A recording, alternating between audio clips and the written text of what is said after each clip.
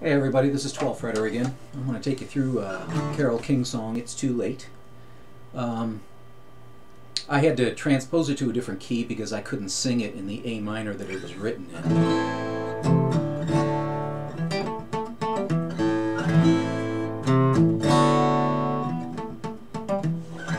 That's way too high for my voice.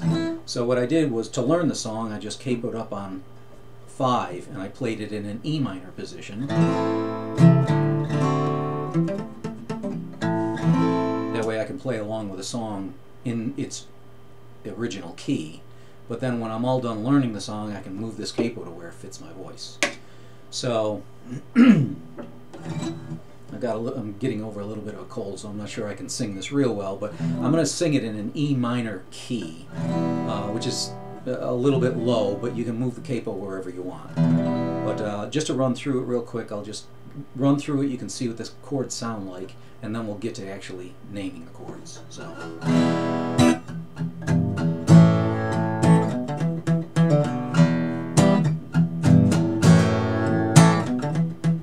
Stayed in bed all morning just to pass the time. There's something wrong here, there can be no denying. One of us is changing, or maybe we just stopped trying.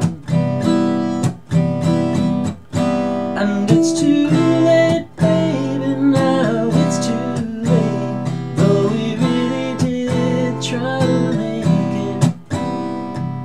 Something inside has died, and I can't hide, and I just can't fake it. Oh,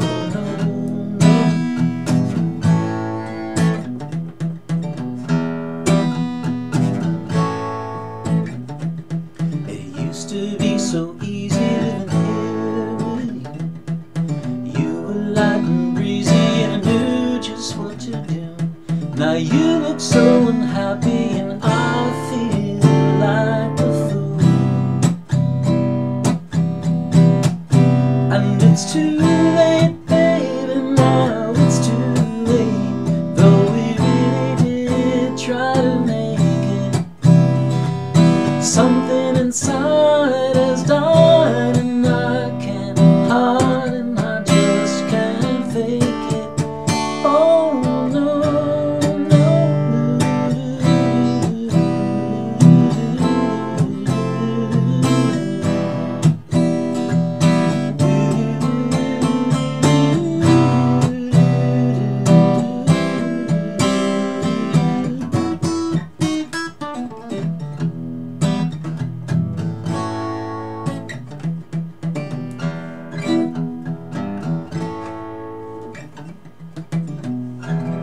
So that's basically the song.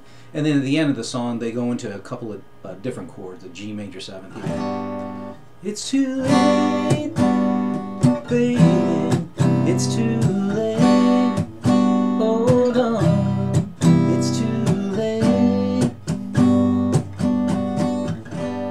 So those are all the chords. So let's break it down. And I'm going to put this on the 5th fret so that you can play along with the recording to make sure. So you're starting off with an E minor. If you want to do that, you know, that hammer on the 3rd fret. The second chord, it's an A add 6. Now the 6 is, if you listen to the recording, the bass player is actually moving that 6th for you. He's going. That note right there, that F sharp note, is the 6th of an A chord. So if you add that note to an A, you get an A6. Well, it's also down on the bottom. So the way that I play it is, I basically bar the bottom 4 strings, and I wrap my finger around the top and grab that top string, all on the 2nd fret. So the A note is open, which is the root of the chord, but the rest of it is all 6 strings are played, so it sounds like. So you're getting that 6th added to the A chord. So that's that A add 6. So you're going.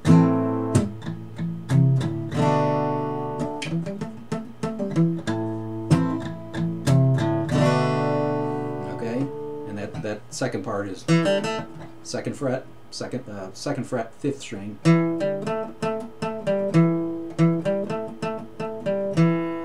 I'm not going to go too much into detail. You can, it's easy enough. But okay, so those are your first 2 chords.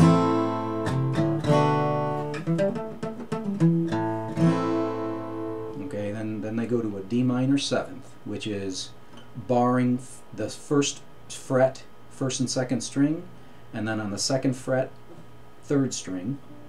That's your D minor 7th. And it goes to a C major 7th, which is if you play a full C chord, including that top note, and then remove this finger, you're getting these top 3 and playing all the strings as a C major 7th. So you're going 3rd fret, 6th string, 6th string, 3rd fret, 5th string, 3rd fret, 4th string, 2nd fret.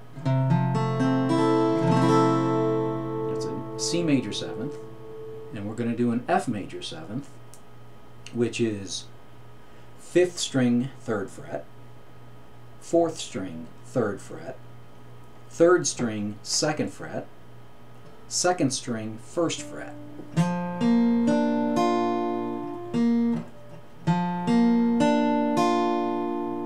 If you can, wrap your thumb around and catch that 1st fret, because that's your bass note. And you're going to play all strings, including this. So that's your F major 7th. So far we got an E minor, we got an A add 6, we got a D minor 7th, C major 7th, and an F major 7th.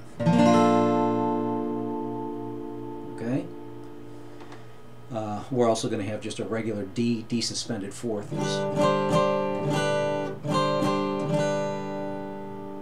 And we're also going to have a B7 suspended.